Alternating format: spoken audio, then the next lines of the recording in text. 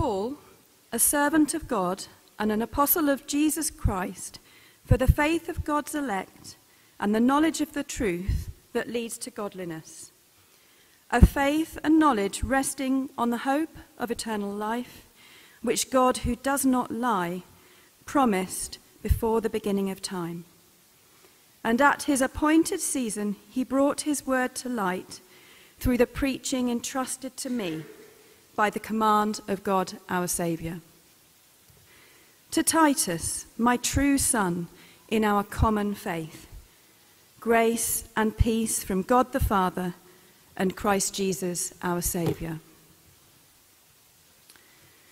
The reason I left you in Crete was that you might straighten out what was left unfinished and appoint elders in every town, as I directed you. An elder must be blameless, the husband of but one wife, a man whose children believe and are not open to the charge of being wild and disobedient. Since an overseer is entrusted with God's work, he must be blameless, not overbearing, not quick-tempered, not given to drunkenness, not violent, not pursuing dishonest gain. Rather, he must be hospitable, one who loves what is good, who is self-controlled, upright, holy, and disciplined. He must hold firmly to the trustworthy message as it has been taught, so that he can encourage others by sound doctrine and refute those who oppose it. For there are many rebellious people, mere talkers and deceivers, especially those of the circumcision group. They must be silenced, because they are ruining whole households by teaching things they ought not to teach, and that for the sake of dishonest gain. Even one of their own prophets has said, Cretans are always liars, evil brutes, lazy gluttons. This testimony is true. Therefore rebuke them sharply, so that they will be sound in the faith, and will pay no attention to Jewish myths or to the commands of those who reject the truth. To the pure, all things are pure, but to those who are corrupted and do not believe, nothing is pure. In fact, both their minds and consciences are corrupted. They claim to know God, but by their actions they deny him. They are detestable, disobedient, and unfit for doing anything good. This is the word of the Lord.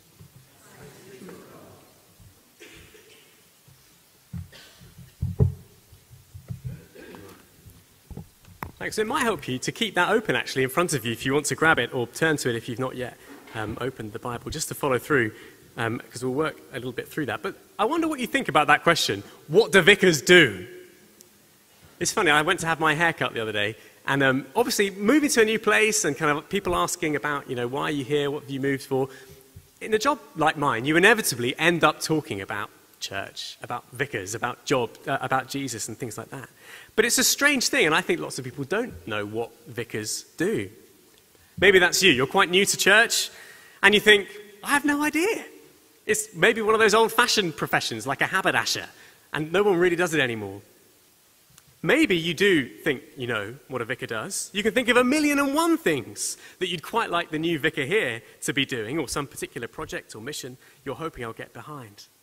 Something that you're hoping I'll take off your plate, maybe. Maybe some feel quite wary. What is this vicar going to do? What's his agenda? Who is this guy? Well, over the next 3 Sundays, I hope you'll join me on a bit of a holiday to Crete. This is what Crete looks like. Has anyone been there? It's a beautiful place, isn't it? It's a lovely place to go on holiday. I don't actually literally mean that we're going to go on holiday to Crete, sadly. I'm sorry about that. What I mean is that we're going to be spending some time in the book of Titus. It's not a very well-known book. Paul writing to his friend and mission partner Titus, whom he's left behind on the island of Crete. But I think it's a really good one for us. Why have I chosen it? Well, a few different reasons. One is that I'm passionate about preaching through whole books of the Bible, from start to finish. I think it's the best way of letting God speak to us, letting him set the agenda.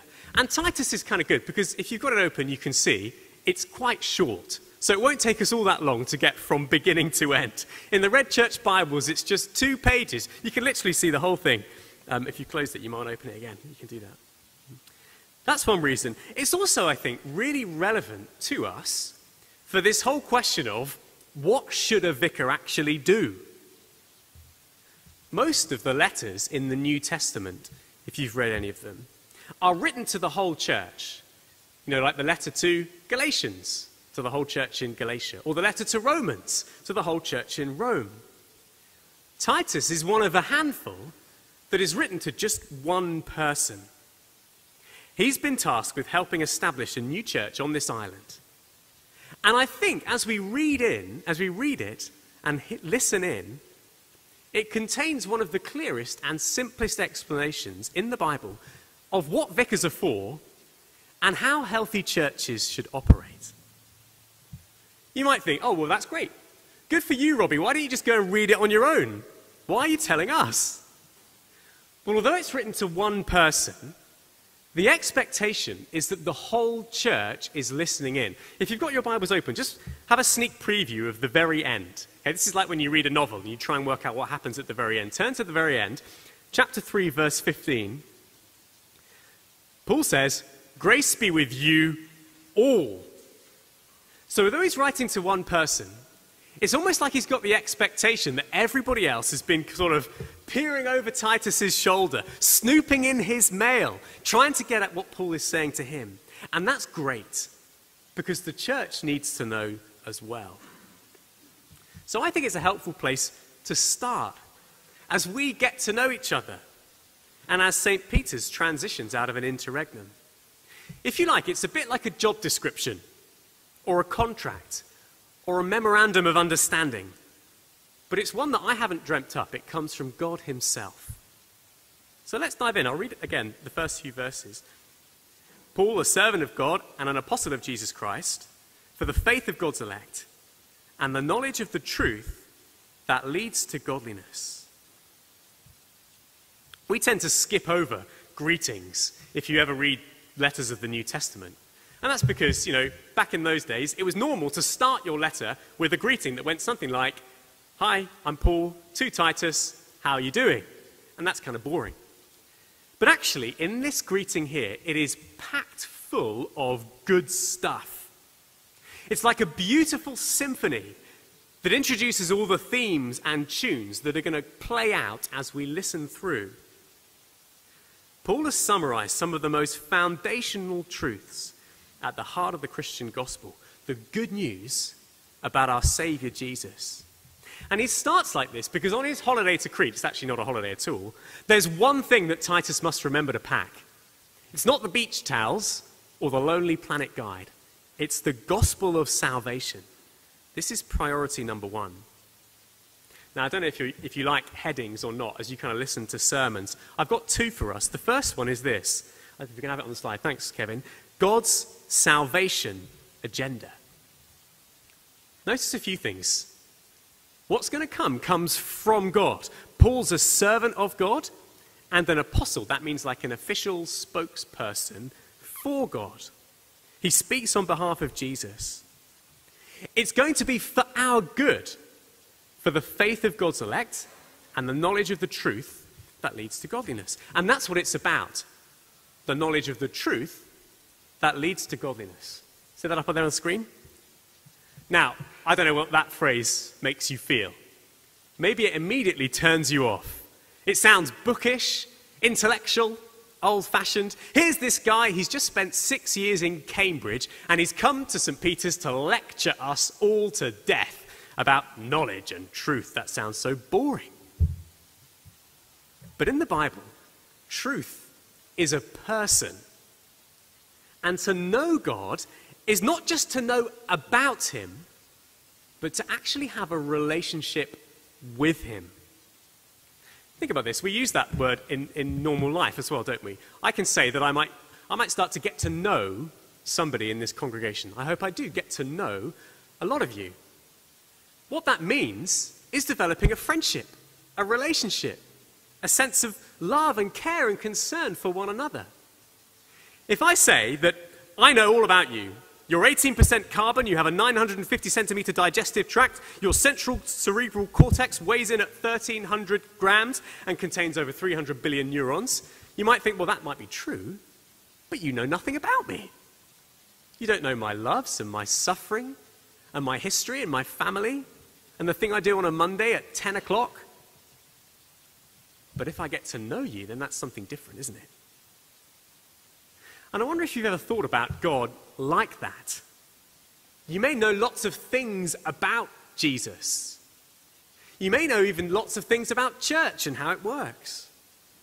But do you know him in the sense of having a relationship with him? So that phrase, knowledge of the truth, it describes something wonderful, something good and precious. A wonderfully true story about a relationship with the God of the universe. Because look on verse 2. Notice the beginning and the end. It's a story that began in the mind of God before the very beginning of time. He knew before creation that you'd be here today listening to him speak. And we know how it ends too. The hope of eternal life. It's talking about our hope as Christians of a world that never ends, of a place where God will have gotten rid of suffering and sin forever, where he'll wipe every tear from our eyes, where we'll live forever with him. We live in the middle. Look at verse 3. At this appointed season, he brought his word to light through the preaching entrusted to me by the command of God. Now is the time to hear what God says and to tell of it to others. But I love the little phrase that comes up 2 times. Did you spot it? End of verse 3, and also end of verse 4. Our Savior. So simple and beautiful, but in those 2 words, you have the very heart of the Christian story. It's a story about us, how by nature we turn away from the God who made us. We're lost and in desperate need, constantly veering from him, like a sort of supermarket trolley that's got a bent wheel. And it's a story about God, how he loves us, even though we don't deserve it. About how Christ Jesus came into the world to rescue wonky people like us. As Paul will say later on in the letter, he saved us not because of righteous things we'd done, but because of his mercy, because of his love. 2 simple words, our Savior. But we will spend the rest of eternity plumbing their depths and getting to know the person they speak of. So it's about the knowledge of the truth, and that truth, though, doesn't just stay there. It leads to godliness. Verse 1 again, the knowledge of the truth that leads to godliness. And again, you might squirm at that word, godliness. It feels a bit sort of old-fashioned, not that fun. A few years ago, my wife Evie bought a shampoo thing. I think I've got the picture of it that's coming up next. And on the side, on the label, I think it came from Tesco's or something, it said, cleanliness is essential when godliness is improbable. Do you see the sort of cultural assumptions underneath that bit of marketing? If you want to have fun, godliness is not the way to go, but you do need to have nice hair. Sounds boring, doesn't it, or old-fashioned or restrictive. Godliness, I mean, who's into that anymore? But as I hope we'll see as we go through this letter, godliness is a beautiful idea. It describes the good life, life as it was meant to be lived, like a fish in the water, something healthy, something for our flourishing and our good. It's relationship with God, but sort of lived out practically. It's looking a little bit more like Jesus every single day in the way that we act. Not just on a Sunday morning, but throughout the week. In the way we live at home, or in our families, or in public, or in the workplace, or in our neighborhood, or in our city. interacting what we buy and what we watch and where we go and how we spend our money and how we use our retirement and who we spend our time with. Shaping what we love and think and feel and dream. And notice the dynamic, the sort of direction of the arrow. It's crucial, and we'll see this actually, this little dynamic all the way through the book of Titus, I hope. If you remember nothing else from the whole letter, try and remember this: the truth that leads to godliness.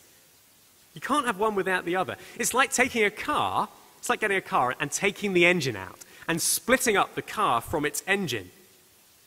A church that only focuses on truth and misses godliness, it's like the kind of hobbyist, the guy in his garage, who tinkers with the engine because he sort of loves all the details, but he never actually goes anywhere. He's stuck in the garage all day, or all year, or for the rest of his life. It might be interesting for the Bible nerds or the retired vicars, but there's no living relationship. A church that is only godliness, though, the other, and no truth, where the focus is on let's do something, a project or actions or doing good, that church will soon run out of steam or turn bitter or self-righteous or worse, forget Jesus. There's a connection between the two. To the extent that we know Jesus, to that extent, and we see what he's done for us, we'll begin to live it out. And just imagine a church that gets this truth leads to godliness dynamic. Imagine what it would be like to be part of a church like that. My hope and prayer as I begin at St. Peter's is that the church will change. Now, what I don't mean is just because I'm new or because I'm going to rip up everything that's gone before. What I mean is that because God willing, I hope that together over the next few months and years, as we get to know Jesus better and grow in him and appreciate him more, he will change us. Because you can't encounter Jesus without being changed. Actually, it's not a new kind of change at all. I forgot to bring it up. I was going to read a little quote from this book. My mum gave me a history of Lincoln when she knew that I was coming here, and I was reading it. It's quite interesting. I don't know if anyone's read this particular one. And there's one little bit, actually, that mentions St. Peter's Church. I think it's a bishop who visited in the 1860s or something like that, and he's talking about all the different churches, and he describes them all in the city and how this one's got a lovely new aisle, and that one looks, it's been rebuilt and it looks brilliant. And then he says St. Peter's is well known for their good deeds. Isn't that a wonderful thing to be well known for in the middle of the 1860s? There's no one here who remembers that, either, is there, obviously. But, so it's not a new change. It's not a new change. It's an old change, but you know what I mean. So this is God's salvation agenda, the truth that leads to godliness, the incredible gospel of Jesus Christ, our Savior, that does not leave us unchanged. And you can see then, if we can have the next slide, Kevin, how this connects with that second thing, all the rest of the chapter. We won't spend quite so long on it, don't worry about it. Verses 5 to 16. I've called this a vicar's primary task. There's a connection between the two. Look at verse 5. The reason I left you on Crete, Paul says to Titus, was that you might straighten out what was left unfinished and appoint elders in every town as I directed you. It's a cool word. It's a very medical word, actually, to straighten out. It's the word that's used for fixing a bone once it's been broken, to make something healthy. And look, I'm not trying to draw a direct line between the church in Crete, which is full of, what was it?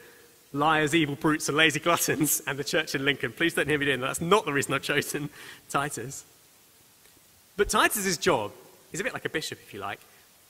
He's to put elders, or literally presbyters, it's where we get our word priest from, into the church so that they might flourish.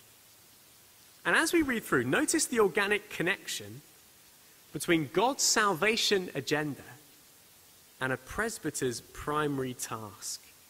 Titus is supposed to appoint truth that leads to godliness kind of leaders. That cashes out in character. The elders he's to appoint must be a truth that leads to godliness kind of person.